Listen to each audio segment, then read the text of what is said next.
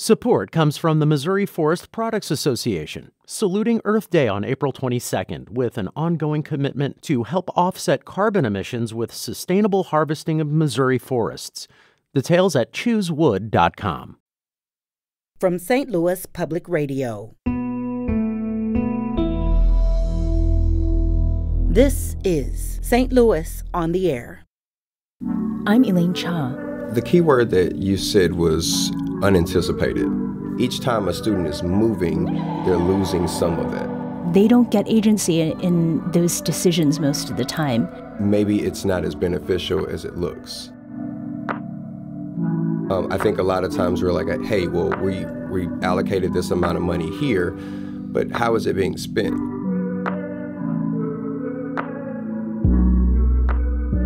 Mobility by itself suggests capacity, the potential to move up, ahead, around. Student mobility, however, refers to a phenomenon that's cause for concern. It's a term that describes students transferring between schools midway through a school year and the disruptions it can cause. And it's a real-life reality linked to learning and social challenges that impact pupils and their teachers too. The St. Louis Research Practice Collaborative has issued a report that examines student mobility in St. Louis. While the rate of St. Louis student mobility has declined in recent years, it remains higher than those of other cities and counties in Missouri. Here to discuss the report, we have Jason Jabari, assistant professor in the Brown School at Washington University. Jason leads the education research portfolio at WashU's Social Policy Institute and was one of the researchers for the new report. Jason, welcome to the program. Thanks for having me. Now, as noted in our intro, mobility is typically considered a good thing, right? There's social mobility.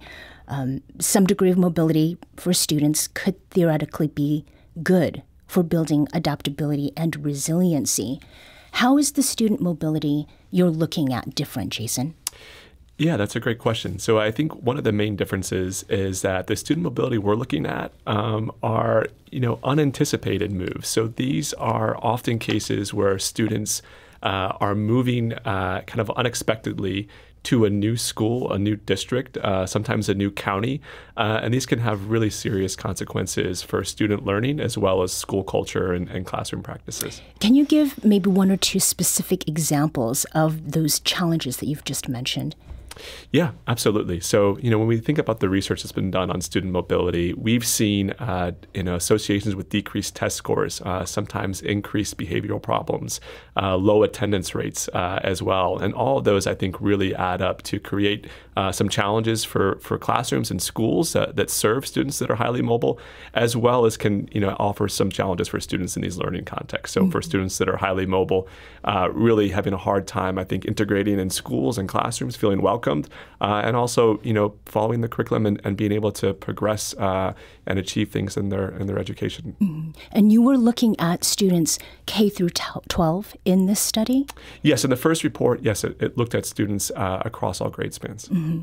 Now, the St. Louis Research Practice Collaborative, it involves several partners that include public and charter schools.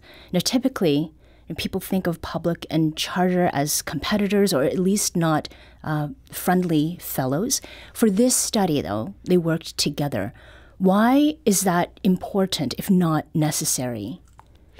Yeah, I think, it's really important for mobility to be seen as a regional problem and a regional challenge. And so I think if we want to silo this into traditional public or charter schools, we really won't have a full understanding of the problem, and we may not be able to come up with solutions that really work for families. Because even if students are leaving a traditional public school, sometimes they're coming into a charter school and vice versa. And so when we think about mobility, it's not just a single school or a single district problem. It's really a region-wide problem that I think will require a lot of collective efforts to help solve. Mm-hmm.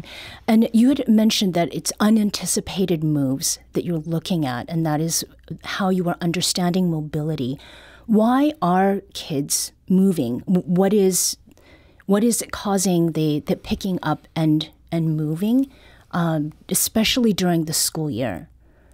Yeah, that's a great question. And so, we are currently in the process of, in kind of our next stage of this research is to really pinpoint some of these predictive factors for mobility.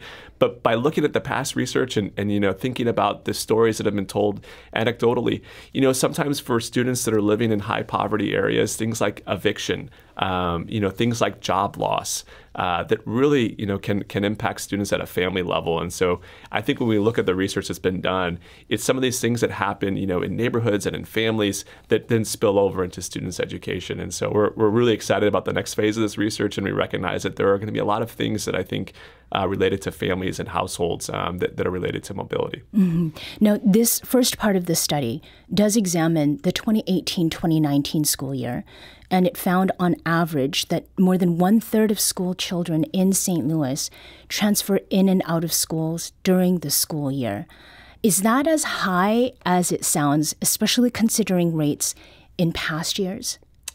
Yes, I mean, this is a really high number. When we think about, and I think it was 38%, across the board. And so that's a really large number of students who are coming in and coming out of classrooms that, again, I think are going to have serious consequences for the students who are highly mobile, but also for the classroom teachers and school leaders who are working in these contexts to be able to really serve students in this way. Mm-hmm.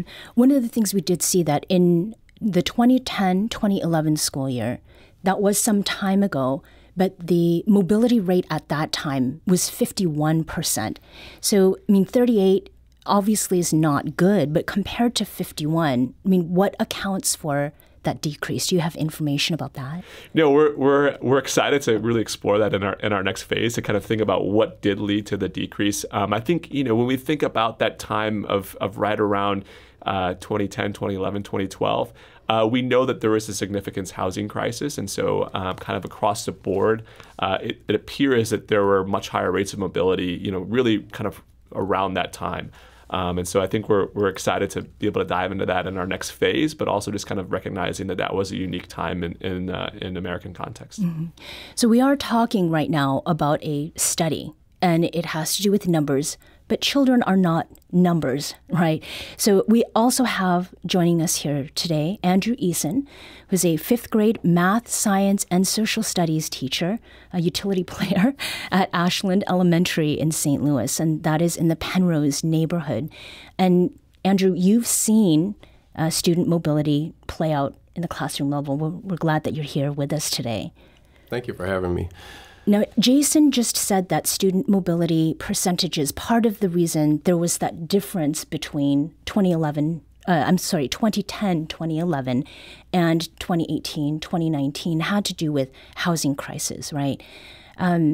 You're teaching during that school year that's covered by the study, 2018, 2019, and we've been through a pandemic since then. What effect did the pandemic have on student mobility from your vantage point? I think from my vantage point, as far as the pandemic is concerned, we see that, people were staying home a lot. There, of course, school districts were trying to figure out how do we move past this problem? How do we fix it?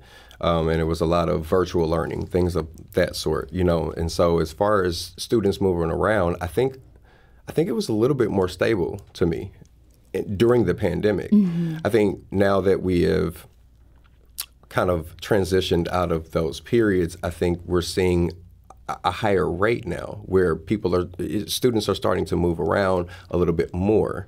And I think that, of course, that causes a big issue within the classroom. Mm-hmm. Could you tell, to some degree, with the students you are working with, whether they were mobile during the virtual period, meaning like they would be with you for class for some period of time during the week at one place and then perhaps somewhere else on other days? Yes, that was actually a consistent problem because when you're moving to different environments, there are different learning environments as well. So where Wi-Fi might work at one area, maybe it doesn't work at the other area, or maybe I'm having trouble completing my assignments because in one area it's a quiet, environment, and in another area it's, there's a lot of noise, a lot of distractions. Maybe I have sisters and brothers who need my attention as well. Mm-hmm. So the dynamic gets a little uneven there. Yeah. I mean, there are plenty of jokes people were making about, like furry coworkers, like a cat or a dog coming in. But if you're a student and you're a child, that is a different sort of environment to be dealing with. It is. It is. I mean, as a teacher, that also kind of, in your, from your perspective, you're trying to, maneuver this new dynamic as well. And so many of our teachers, whether you're young or an older teacher, you had an experience with technology that you maybe had never had to have. Figuring out different ways to present information, and then kids having to adjust to that type of situation as well. Yeah. And so if I'm constantly moving environments, that is going to cause difficulty in my learning and continuation of learning. Yeah. So as far as mobility in general goes, in your classrooms, can you provide an example or two of how you've seen students affected by a high degree of mobility? Yeah, the key word that you said was unanticipated. And when you get unanticipation, you get unreadiness. You're not ready for it. And an adult handles that differently than a child would. What I've typically seen is that, for example, if I am starting the year at one place, and we're talking current now, if I'm starting a year at one place and then I end up moving, as you say, to maybe a charter school, and then I end up moving back, to a public school, there are different dynamics, different teaching, different ways of instructing. And so now I have to adjust. Not only do I have to adjust academically, but I also have to adjust as a student socially. How do I make friends? Am I comfortable enough to make those friends? These are problems that I don't think we take into account. And I think that's why we are here having a very, very much needed conversation about student mobility, because it's something that affects our students. And as you said, 38% is not as high as 51, but it's high enough. Yes. Now, I think on some level, many people think of the classroom as the teacher's domain, right? It's like a place where an educator with great ideas and passion can turn things around for students. I mean, I think popular media has something to do with that, maybe some of the belief or the myth of individualism. But what is it that you can actually change or control, Andrew, when you have a student who's transferring in and out of your classroom, making that easier somehow? I think what we can do is, for one, provide a student voice to it. I think a lot of traditional school has been the teacher feeling as if they are filling a cup and not realizing that a student's cup already has some in it. Our job is to fill their cup. It's to help them get there to that point. And when I am constantly moving around, it's like different things keep getting taken out of my cup. And it's like, one teacher pours something in, and then another teacher has to pour some more in because they've lost some more. And each time a student is moving, they're losing some of it. And so I think what I've tried to do is to provide some type of safe space and allow my students to have a voice to talk about those concerns, and not only have a voice, but seek to fix the problems. I think when I think of student mobility, I think of, lack of resources. We talked about, eviction. We talked about, maybe a parent losing their job. And so if I'm living with someone and then I lose my job, I need to go find another job. That job is maybe not available in those neighborhoods that deal with poverty a lot, and so I have to go outside of that neighborhood. And then what happens when I'm having to take the bus, two and three buses to get to where I'm trying to go? It's easier if my child just switches schools, even though it's easier for the adult, but it's not as easy for that child. Certainly, and kids they don't get agency in those decisions most of the time. Jason, what are some of the solutions, or what has worked elsewhere, sort of given what you've heard Andrew talking about? Yeah, that's a great question. So I think, we look at some of the different programs around the country. There's been things that, so in Atlanta, they actually work to help provide parents resources to kind of avoid eviction and things like that. And so we know that other cities have tried, additional transportation methods. I think, as Andrew alluded to, transportation can be a huge issue for folks. And so I think there is these, which is part of the excitement that I have is like there are definitely these like core things that can happen in classrooms and schools to, reduce the rates of mobility and make it so that the students feel connected and can learn and grow. But there's also some, I think, wider things that affect St. Louis that we can do kind of beyond the school walls. And so thinking about things like housing and transportation and healthcare are things that I think schools and researchers can really have a broad look at. And I think we can attack this problem in a couple different ways and think of some innovative solutions. And I think it gets to this point that students are not just students in school, they're students in the world. One of the things that did come up, Andrew, when you were speaking with our producer, so St. Louis voters last fall, they approved Proposition S. That's a $160 million bond measure for repairs and renovations across 60 buildings in St. Louis public schools. So we're talking about that particular space. Do you think that will address some of the issues at the heart of this report and what you had said about creating a space that feels safe and stable for students? I think that is a step in the right direction. But I think that if we throw money at a problem and we put it in the wrong areas, or we don't put it in areas that are going to benefit, maybe it's not as beneficial as it looks. Mm-hmm. I think a lot of times we're like, hey, well, we allocated this amount of money here, but how is it being spent? And I think that really has to be the conversation. I think that when we talked about the differences between public school as well as charter school, I think one thing that needs to be mentioned is that it is a citywide problem. It's not just, if we're playing this battle between charter and public school, then we're playing the wrong battle, because ultimately the sacrifices are the children, because, that's what we're here for as far as educators are concerned. And so we have to look at where are the resources going throughout the city, and not necessarily just, well, what is the school district doing? What is, because even with that was more so for building renovations and things of that sort. But, okay, we're talking resources with a child. What do they need? Mm-hmm. Yes, they need a safe building. And yes, I wholeheartedly agree that buildings have got to be, kept up as well, because those are 100-year buildings. But at the same time, we also have to look at how are we educating the whole child, mm-hmm. and what do we have in those community spaces that are allowing for that child to learn, as you said, that they are learners outside of the classroom as well. Mm-hmm. So. Is there something that as a teacher, because I think not exactly in the same way, but teachers don't necessarily get to make key decisions because of what happens at, pay grades and levels above them. Do you feel like you as a teacher, you have the support that you need in order to work with this high number of highly mobile students in your classroom?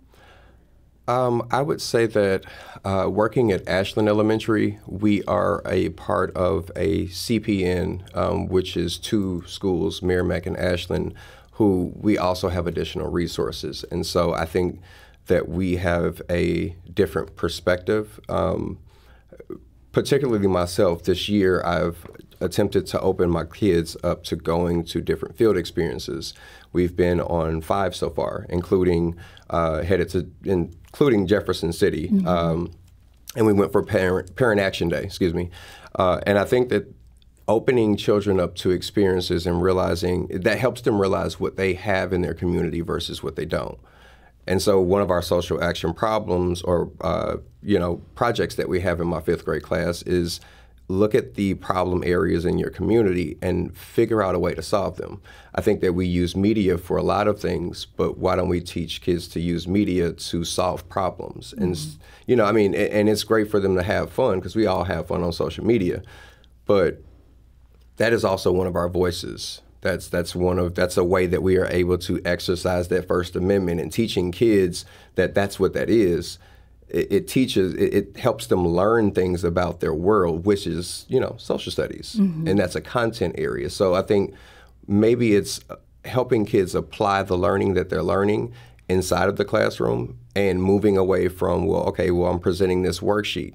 Let's get kids to be able to actually practice the things that they're learning. So you're preparing them with things that they can use, whether they stay or go somewhere else. Would that be one way? I would say that's correct. I mean, they're attempting to. They have to solve the world's problems in the future. So how are we preparing them for that? So we've been speaking here with Jason Jabari, assistant professor in the Brown School at Washington University. Jason leads the education research portfolio at WashU's Social Policy Institute and was one of the researchers on this report that we've just been talking about. Andrew Eason is a fifth grade math, science, and social studies teacher at Ashland Elementary in St. Louis, and that is in the Penrose neighborhood.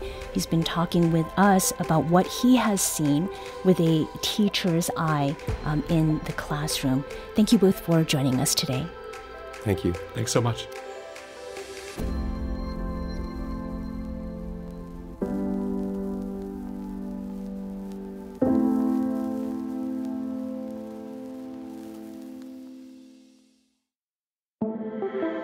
Today's episode was produced by Alex Hoyer, with audio engineering and podcast design by Aaron Dorr. Our production intern is Avery Rogers. Our executive producer is Alex. St. Louis on the Air is a production of St. Louis Public Radio. Understanding starts here. Our podcast proudly supports St. Louis artists by using music from Life Creative Group. Do you find yourself regularly listening to episodes of St. Louis on the Air? Suggest us to a friend you think might enjoy our conversations. And leave us a review and rating on Apple Podcasts on the App Store. It's the simplest way to help people discover our show. Thanks. St. Louis Public Radio is a member-supported service of the University of Missouri St. Louis. Support comes from the Missouri Forest Products Association, saluting Earth Day on April 22nd with an ongoing commitment to help offset carbon emissions with sustainable harvesting of Missouri forests. Details at choosewood.com.